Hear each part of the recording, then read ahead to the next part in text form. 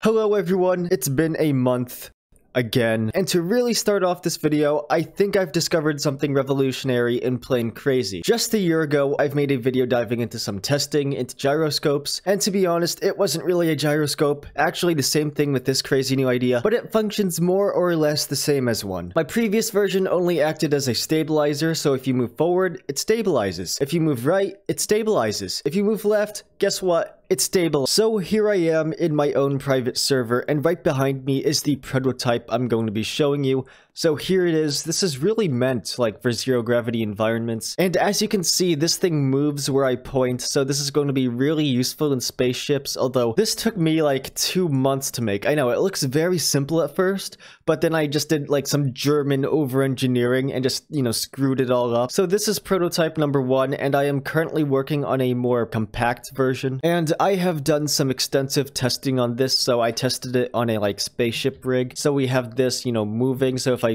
go forward and just stop, when I just point here, it's gonna turn in place. So it's basically like I created the next shredder bug platform. So this may be a problem. And in this creation, I actually made a small spaceship surrounding this module. So if I click play right now, just put the gravity slider to 0.